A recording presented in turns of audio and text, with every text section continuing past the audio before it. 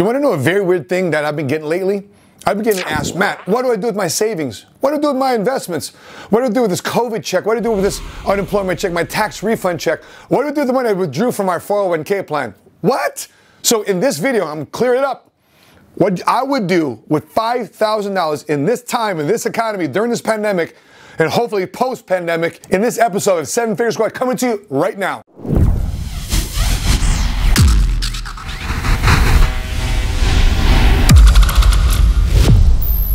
Let me show you what I'm talking about. Check this out. You had $5,000 cash given you today, right? What would you do with that $5,000 and how would you invest that $5,000 to double your profit? To double your profit, okay. Other messages. Hey, this business you created, right? Ask me about my business now. Business with $500, but be more specific. Like, what kind of business did you create? Did you need tools for it? Did you need a computer? Did you need accessories? Did you need to travel? Like, all these stuff too, expenses. See, I'm trying to use some money to get more money in the long run. You know what I'm saying? I'm not trying to invest money in the stock exchange because it's too much of a risk. So I'm trying to figure out a way that I can invest some money and make more money, you know? What is the best thing you think of? If I were to give you $5 grand cash and put it in your hand, what would you do with that money right now to double your money? Okay. And it continues? I was thinking about buying merchandise on Amazon or buying merchandise bulk and selling it online and see if I make money, but I'm kind of trying to, you know, study what's popular, what sells and what doesn't sell online. Finding out what's popular. Okay. This is how you know people need to improve their financial literacy and awareness and financial education. Let me continue. How did you get introduced to the insurance industry? You went to school for it? Many of you got the same question. So people wondering, do I buy stocks? Okay, do I buy stocks? Do I buy silver? Do I buy gold? What do I do? Let's take a look here. So how do I invest $5,000 and in that case, double my money? And I'll just cut to the chase. So let's check this out. I'll cut right to the chase here. For $5,000, especially in this time right now, especially in this time where people are going in between jobs or in between potentially careers or businesses, I'd tuck that money away in an emergency account. And I'd invest in one thing. Your best investment is what? Yourself. So that's what I did. Come here, come check this out. This is me. This is me as a single father. Come here. This is me as a single father, right? This is my two boys. And I'm about to go on a deployment. I don't know why my aunt took this picture, but my family's about to get ripped. I was going through a divorce. I'm about to go to a deployment. I'm in a very uncomfortable decision. I don't know why my aunt took this picture, okay? And here's another picture. I put this up on my board to always remind me, this is not my checking account. This is not my ATM receipt. At a time where I could barely take money out of the ATM, I went to the ATM to take out 20 bucks. And this ATM receipt was just sticking out the machine. So I grabbed the receipt, and the person in front of me, who I don't know who that was, they left the receipt and they got $500 out of their bank account. Make matters worse, they also left $114,000 in their account, and I'm seeing this at a point in my life. I'm going through my own financial crisis. I'm like, God, what are you trying to tell me right now? You put me through this crisis, put me through this ATM. What are you trying to tell me? So for many of you, especially during this crisis, especially during this pandemic, I'm getting a lot of questions like this. What do I do with $1,000? What do I do with $5,000? How do I double my money? How do I don't know, roll the dice in the stock market or roll the dice online or roll the dice in a business where I can double my money here in the next 30, 60, 90 days? I'm telling you right now, the best investment for you is to tuck your money away so you can have some cushion to put your money away to pay some bills. But your biggest investment right now would be you. And I'm saying this, I'm not a financial advisor, I'm not an investment advisor. I'm just telling you what happened to me and how I earned over $5 million in a 5.5-year period. Here's one thing I realized. The best investment, the best insurance to buy is income insurance. What am I talking about? It's not something you can buy at a life insurance company. It's you buying insurance on information and education to take you, financially speaking, to the next level. Come over here. Let's take a look at this. And I realized that many different ways to make money in our country. Okay, so many of you read that book, Rich Dad, Poor Dad, and you may have seen the cash flow quadrant. If you know what the cash flow quadrant is, let me review it with you. Robert Kiyosaki writes in his book, Rich Dad, Poor Dad, there's 4 major ways to make money in a country. You make money as an employee. You make money as a self-employed person. So employee, you're filling out a W-2, right? Here, you're a 1099, you're a 100% commission salesperson. You're a doctor, you're an attorney, you're a dentist, you're an athlete. Self-employed, or you're an actor, you're an artist, where you have to sell services or sell a product to make money. Here, you trade time for money, 9 to 5, clock in, clock out, you get your cash. 90% of people in America are right here. Boom. And that's why 90% of people in America are hurting. Very rarely do you get people over here to come to the right side of the quadrant because that's about being a business owner. That's about being an entrepreneur. And he describes a small business of 500 plus or more employees, brand ambassadors, independent contractors, because you got a system and a process that runs your business. Without your direct involvement all the time in everything, you still make money. See, that's a business. Okay, sometimes, I remember when I got involved in my own financial insurance practice, I put CEO on my business card, thinking that I'm a business owner. Listen, man, I'm a glorified salesperson. I'm not a CEO. You know why? I'm a glorified salesperson because I don't have a system or a process helping me make money. And last but not least, is an investor. You've seen Shark Tank. So let's go through it real quick.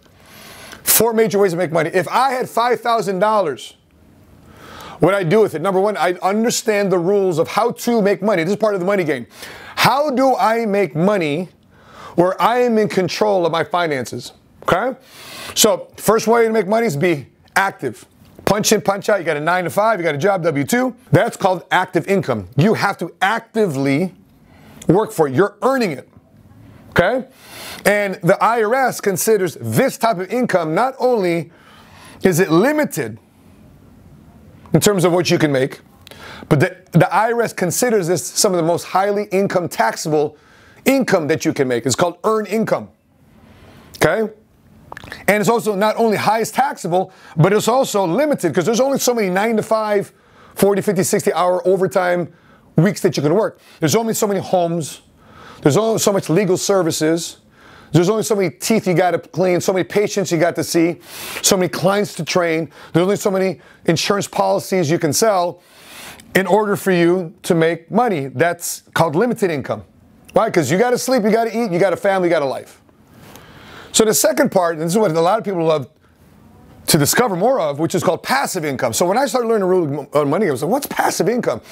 That's money that you don't have to be there to earn. Whoa, that kind of blows my mind away. Why? Because, for example, let's say you own a piece of real estate. You earn money from rental property. You have ownership in a business called business partnerships. You share in the profits and the revenue stream of that business. Peer-to-peer lending. You put your money here. People borrow it at 4, 5, 6, 10%. You lend them money, and they pay you interest. Retirement income is considered passive income, right? 401k income, pension income, Social Security. This is called unlimited income because you never know how much this can grow. Because like that movie says, money never sleeps if you got money working for you.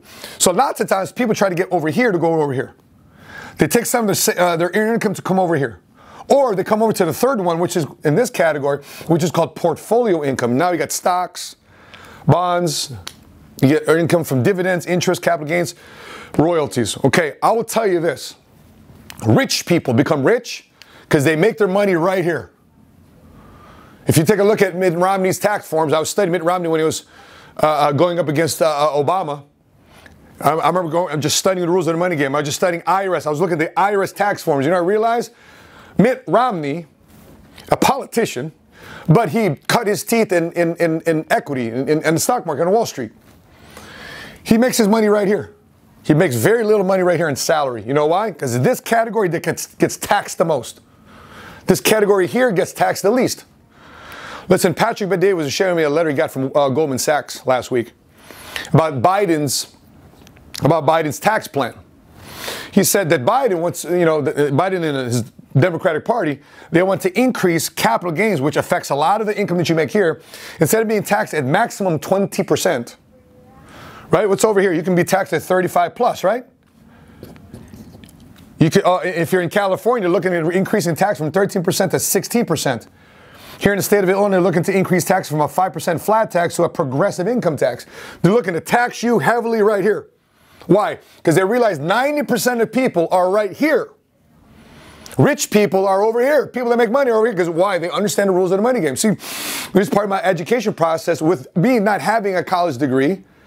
I don't have a master's. I don't have a PhD, but this is just what Patrick McDavid in his book, Your Next 5 Moves, calls common sense, which can be learned.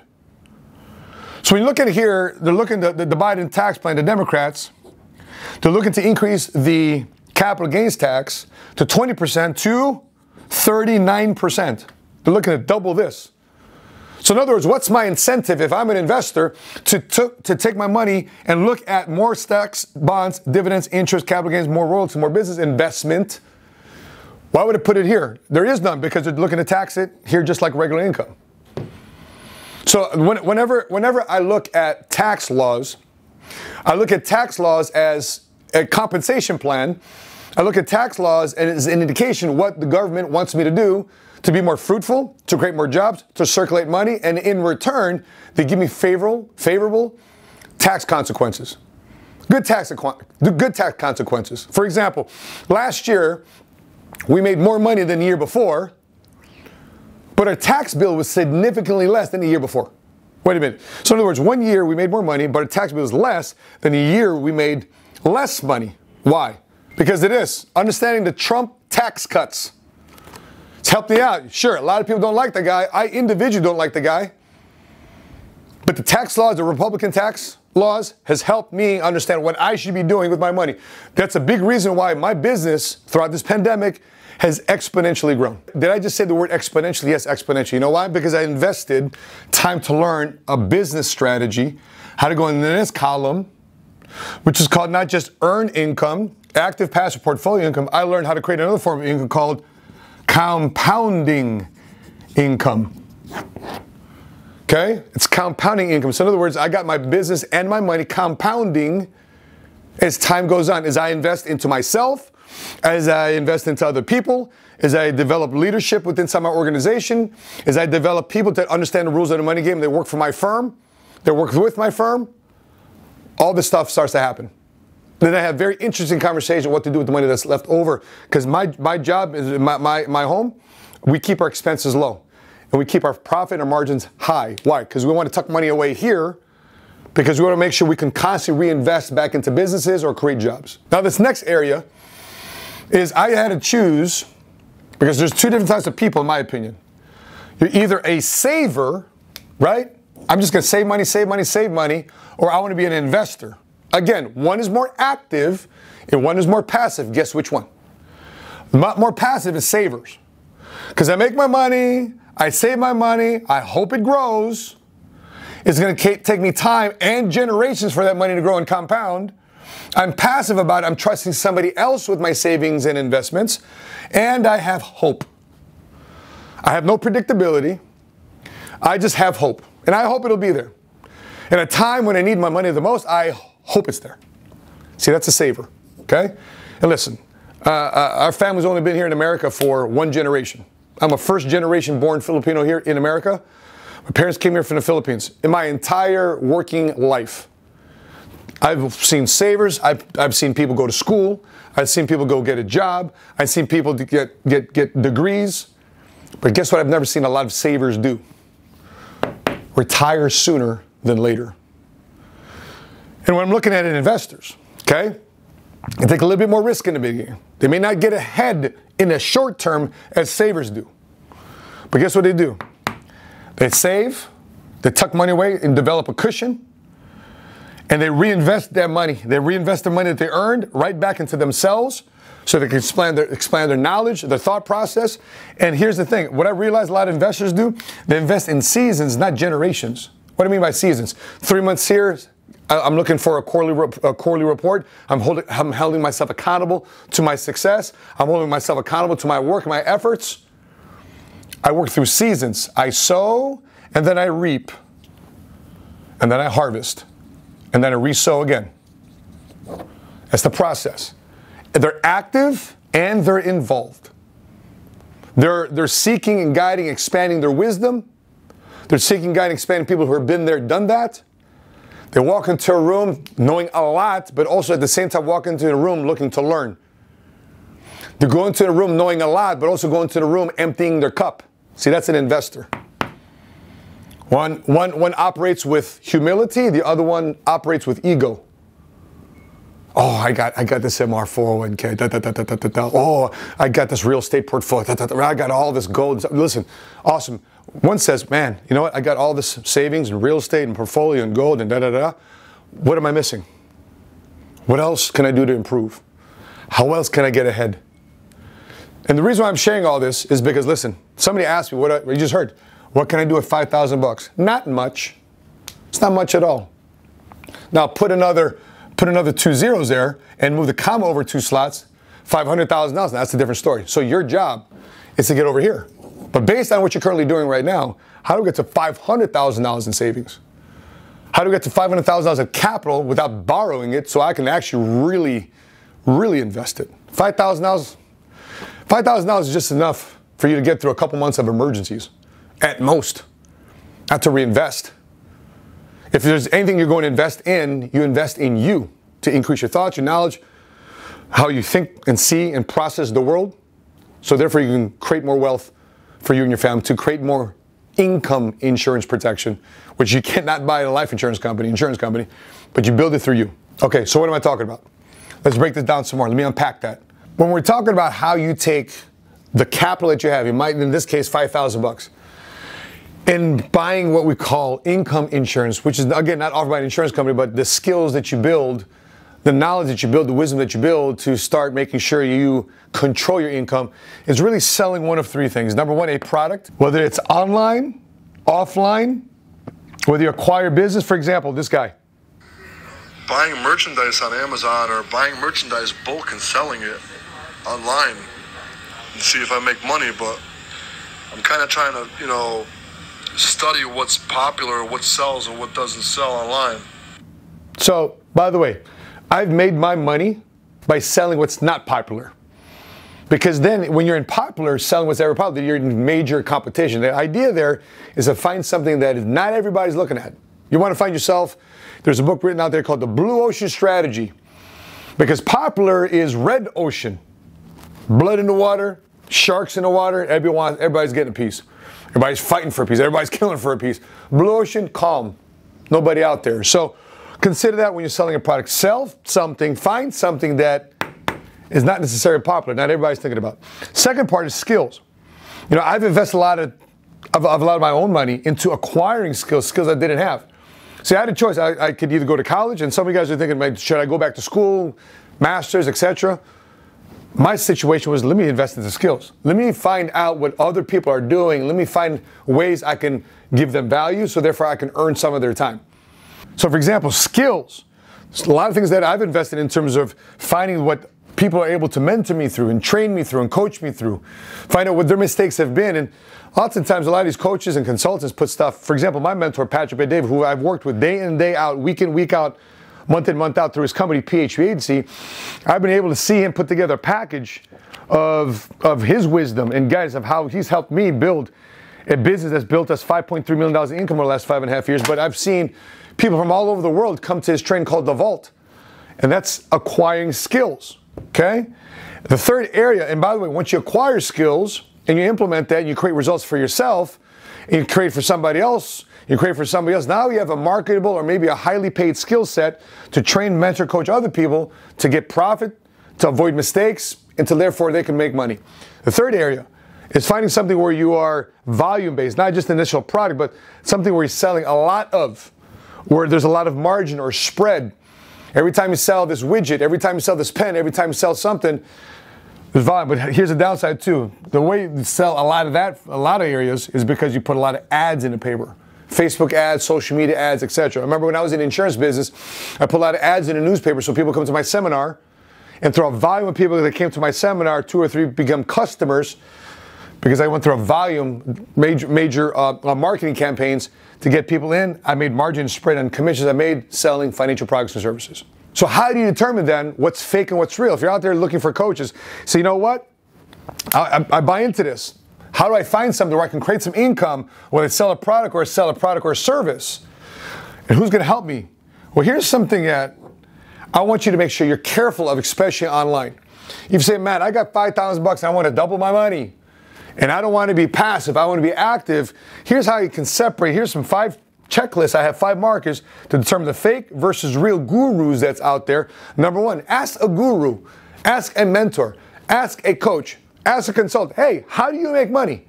How do you make money? Do you make money actually selling what you're doing, or do you actually make money doing what you're doing? Lots of times I see a lot of people say, man, I'm a social media agency. I'm going to help you do Facebook ads, social media. That's awesome. So do you make money by teaching other people to do it, or do you actually do it for yourself? If you actually do it for yourself, show me some results. Show me how you've done it for other people. I remember one time a guy sat in my chair right here, says, yeah, we'll charge you $5,000 a month for advertising. Oh, I said, awesome. Okay, no problem. How many clients, how many customers, how is this becoming a proof of concept for me? Show me how to do it. Well, you know, you haven't done it before? Well, you know, so you're not having done it before. Well, you know, so what, I'd be your first? Yeah, you'd be your first. Well, how the hell are you charging me $5,000 a month to do something? You're looking to experiment through me. That's what you're looking. You're a fake guru. You're a fake consultant. You're a fake coach. Okay?